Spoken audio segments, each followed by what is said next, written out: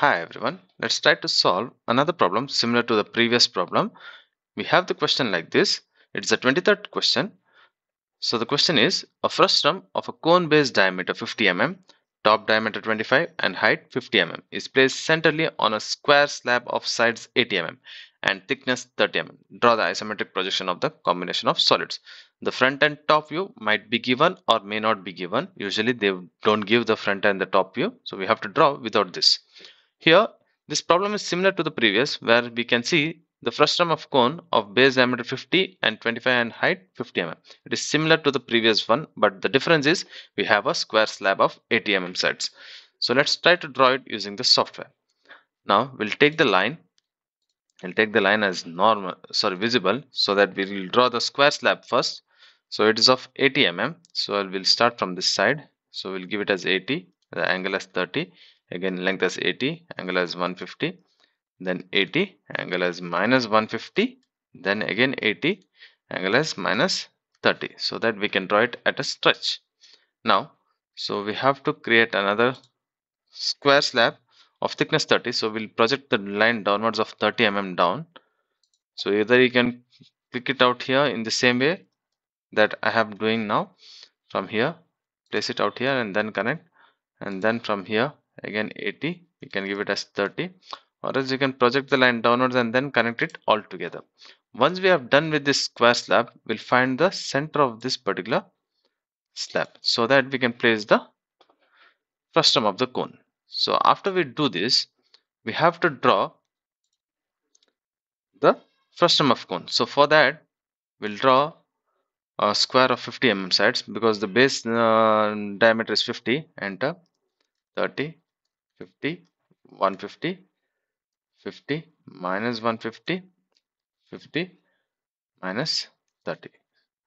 After we have this, we'll divide this particular square from the end to end.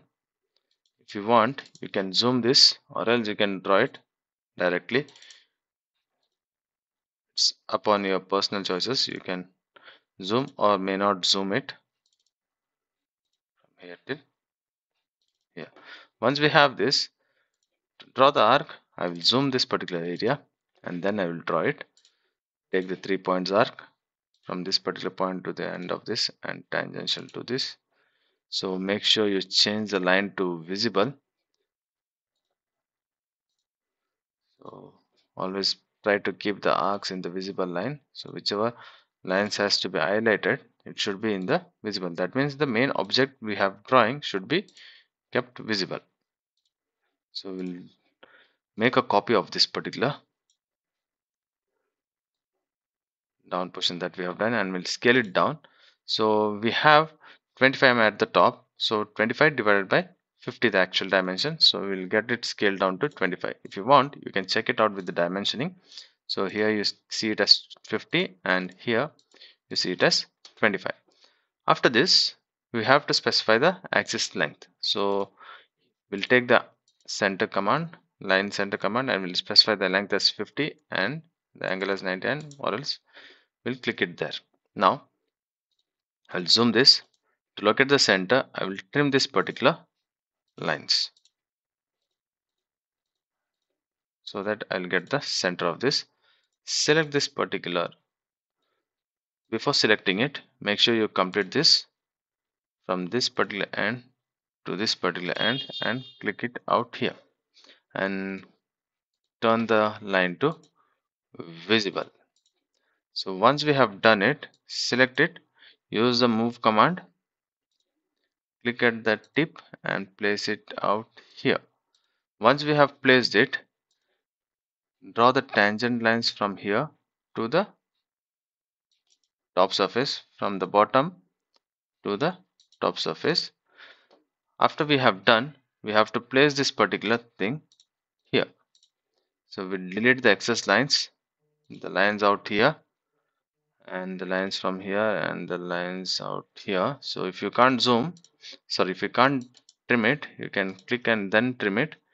We have the other lines to trim out here, and we'll fit it out here, and we'll zoom this particular area, and then we'll place it out here on top of this particular line, and if we want,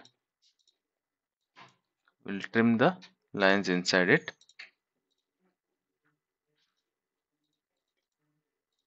We'll trim these lines also, fit it out, and after we do that, press Ctrl A and scale it down 0.8164 and place it anywhere on the screen that you need.